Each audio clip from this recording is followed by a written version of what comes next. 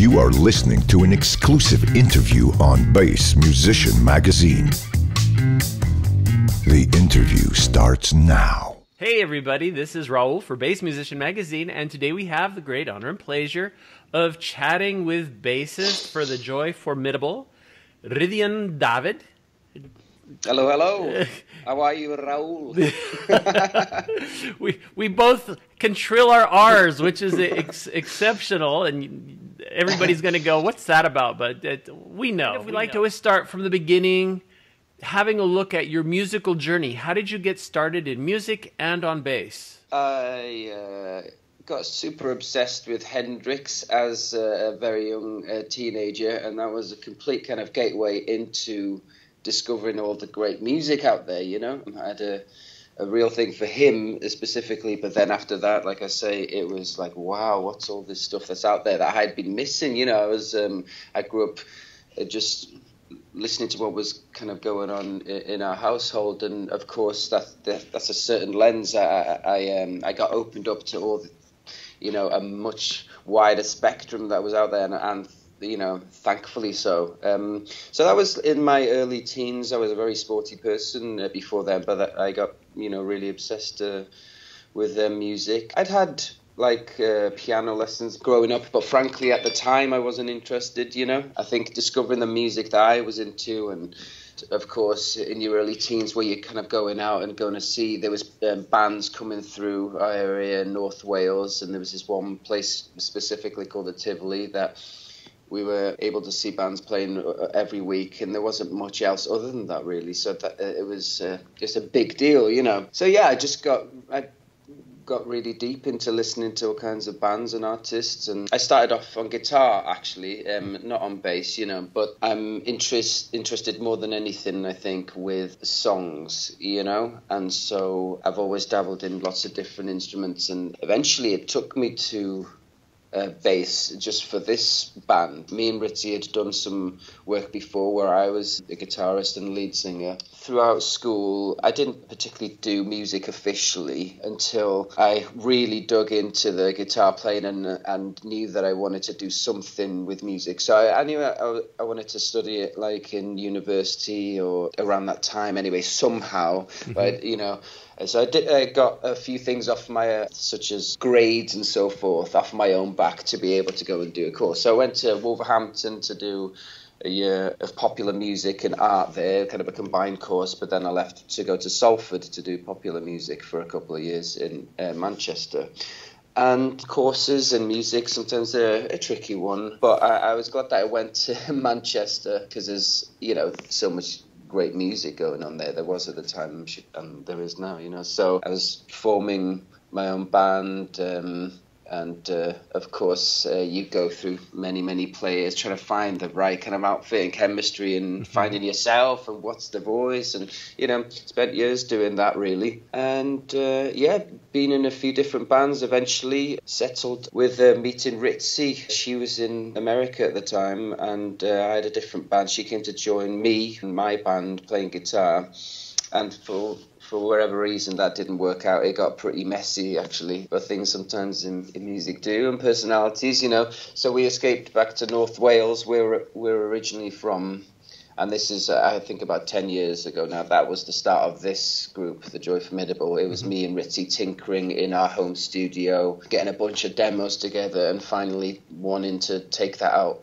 in a live sense and on the road. We found a drummer in London and we moved down there. Yeah, and that's, you know, that's the start of this band anyway. And there's a whole history after that as well. Gotcha. Well, it's very interesting. Again, the Joy Formidable is a trio, and you guys, you're kind of hitting genre. There's when I read about you, they have kind of alternative rock, indie rock, but they pick a variety of kind of genres for you to fit in. So you're very fluid that way.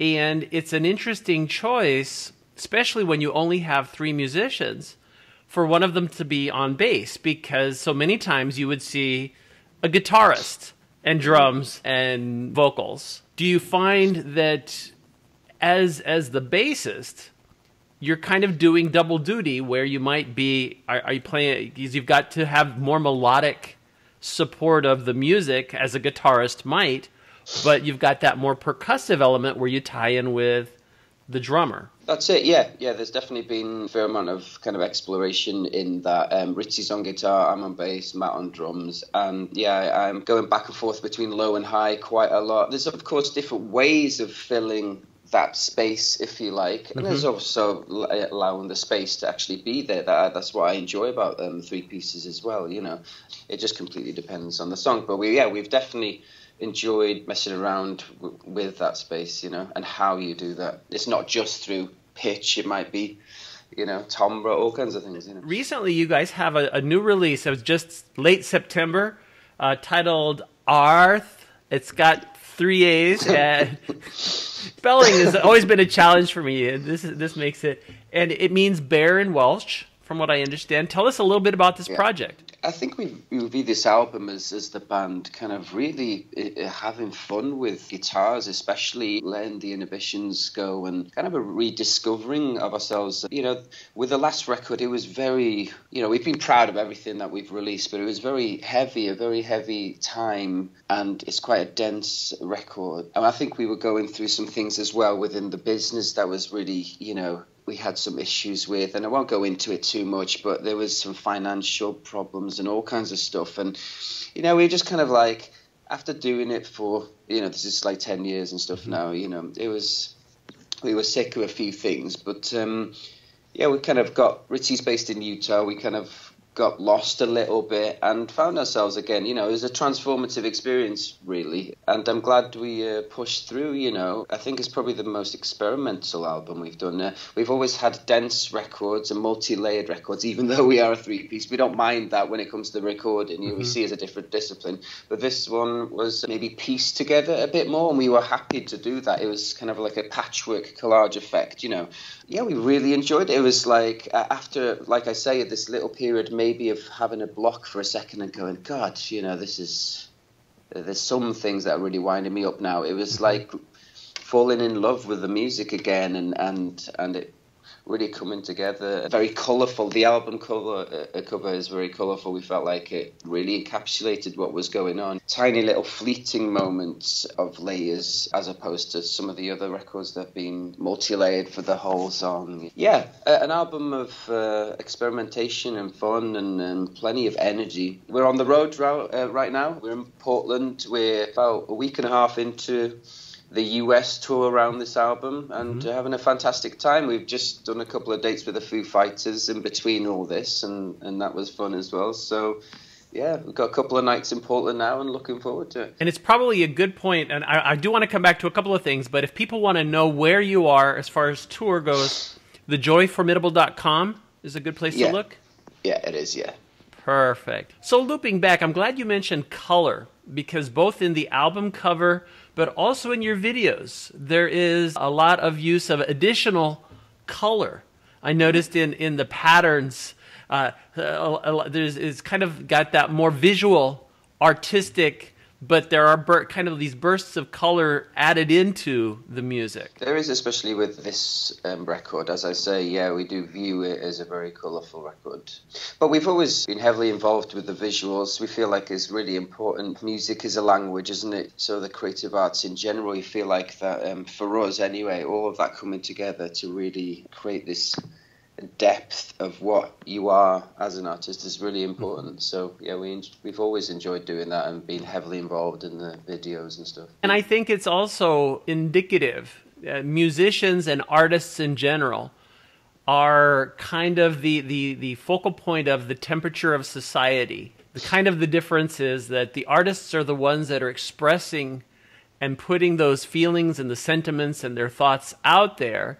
And the audiences many times can relate to a particular portion of it. And so there's so many times where we think about a tune or we think about a band and we think about a feeling more than even a particular song. You'll go, oh yeah, this band, I feel happy when I hear them. Or, oh, this is the band I go to when I'm feeling very blue and I want to drown my sorrows with this tune. And you know, it's part of that human experience that musicians and again artists have that ability to make material and share with other people so that they can relate to it and go, oh, yes, it's a kind of that commonality that we have as people. Moving on to your specific voice, a little bit about gear. Tell us, how are you getting your sound on bass? Live, as I say, I view it quite different to the record. We kind of go all out there with the records, and it's an interesting challenge to sometimes, you know, take that into the